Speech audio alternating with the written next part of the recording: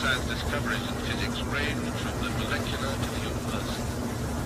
His formative years, the years of his unequal creativity, were spent here in Switzerland. In his education and his character may be revealed answers to the riddle of all meaning. Now that Einstein submitted only 14 lines in response to a biographical request from the PhD, that modest summary conceals one of the greatest adventures of his human thought. Despite his renown,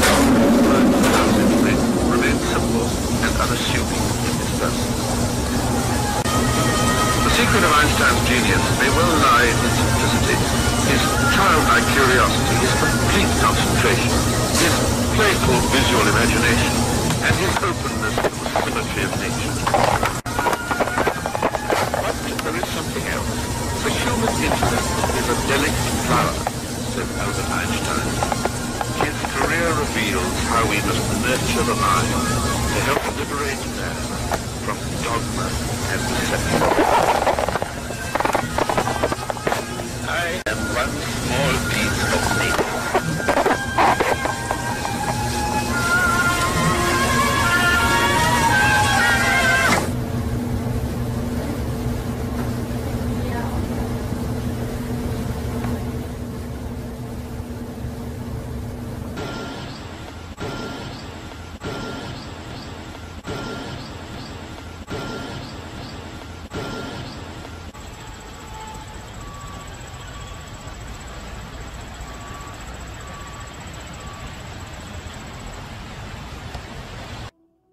The idea of achieving security through national armament is, at the present state of military technique, a disastrous illusion. The hydrogen bomb appears on the public horizon as a probably attainable goal. Its accelerated development has been solemnly proclaimed by the President. Its successful radioactive poisoning of the atmosphere and hence annihilation of any life on Earth has been brought within the range of technical possibilities. That was an exclusive statement which Professor Einstein made for the NBC cameras 5 years ago, in which he warned that the products of his genius, atomic bombs, were a menace to mankind. The professor often left the scientific world to speak on moral and political issues, especially those posed by atomic energy. Is there any way out of this impasse created by man himself? All of us, and particularly those who are responsible for the attitude of the US and the USSR, should realize that we may have vanquished an external enemy, but have been incapable of getting rid of the mentality created by war. It is impossible to achieve peace as long as every single action is taken with a possible future conflict in view. This is the formula which summarized Einstein's theory of relativity, a theory which gained him a Nobel Prize. Einstein took mass, or the atomic weight of a substance, and the speed of light, which is constant, and expressed their relation to energy in a simple equation. E equals mc squared. Another formula proposed by Dr. Einstein with a twinkle in his eye involves success in life. The rule, he would say, might be expressed as follows. Success equals X plus Y plus Z. X being work, Y being play, and Z keeping your mouth shut.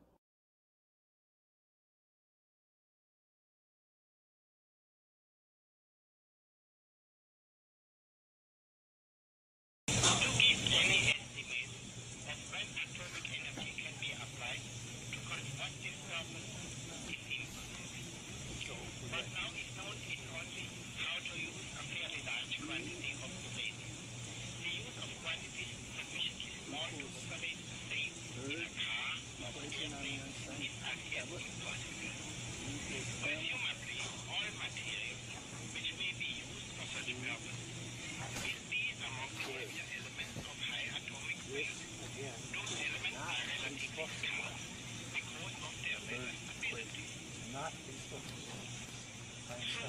first equation is powerful. And no doubt will be a great to mankind. Let me not be E equals mc squared according to the child's atomistic hierarchy. There is a structure law, which means, according to billions, millions, and millions of children, that the substructure of a proton or neutron is a smaller elementary particle, a smaller universe, which on the structure of the field, which is available on Kindle, describes as a maximum galactic assemblage to the -1. What does that mean? It's very simple. It's a smaller dimension of matter's construction. It has a superposition of gravitational fields from smaller elementary particles of construction, exactly as Carl Sagan says. So we will write it simply as mg8 to the -1. mg8 to the -1 is a structure law. And Hans Albert Einstein, I'm sure he agreed completely. So we write down the new enriched structure law to E equals mc squared. We're writing it down simply here as a summation, a linear summation. That's what this symbol means. Summation of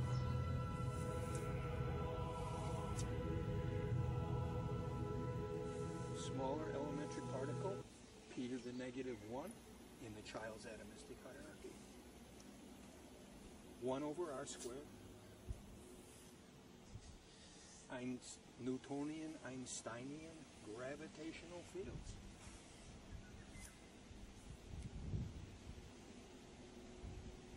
So, from a smaller dimension of matter construction, the gravitational fields from 10 to the 80th of the smaller child's atomistic hierarchy, smaller dimensions of matter construction, their gravitational fields diverge infinitely far right from the surface of our P0 elementary particle, which is a neutron, a proton, electron. And those gravitational fields from a smaller dimension of matter construction diverge like also sprouts of the string and extend into here.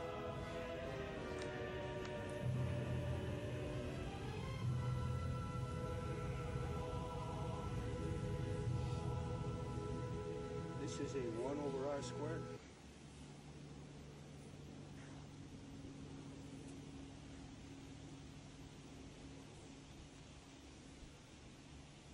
This is the child's structure law behind E equals mc squared, which you see there. Solid thermonuclear A proton is a fuel, maximum, confirming the a designs of smaller Edward Teller and Stan Newman, galactic paving the way universe, to producing aircraft just deliverable as hydrogen ours bombs is a and more effective weapons. unit universe as we look outward.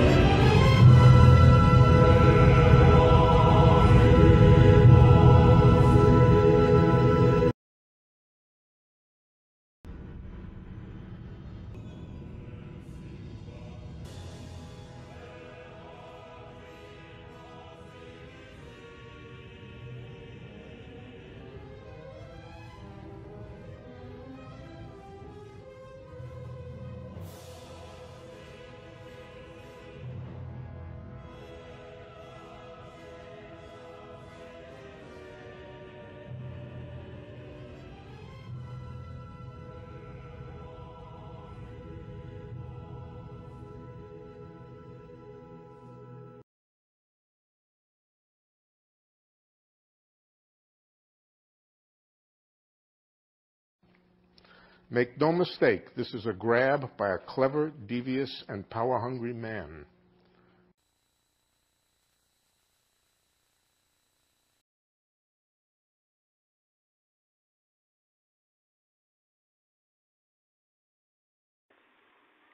On 31 October 1972, Professor H.J. Treders of the German Academy of Sciences, as did Professors de Broglie and Krier of the French Academy of Sciences, also acknowledged receiving On the Structure of the Field and the essay, What is a Completely Unified Pure Field Theory?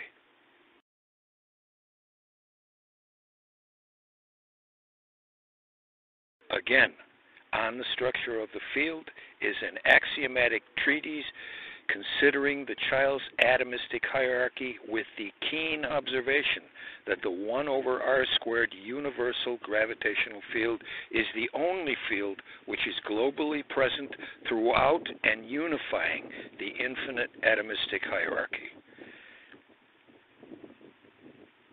That observation stemmed from my childhood experiments with a magnet in the fall, with magnets in the fall of my 4th year in 1950. By the way, in April of 1950, Albert Einstein wrote only a few months before, wrote the Scientific American article on the generalized theory of gravitation, in which Einstein tried to explain that he was trying to unify the electric magnetic field with the gravitational field, and he compared his attempts in the Scientific American to the miracle creed of Lucretius, going all the way back to the Greeks. I was then 4 years old. The solution to Einstein's problem was well on the way.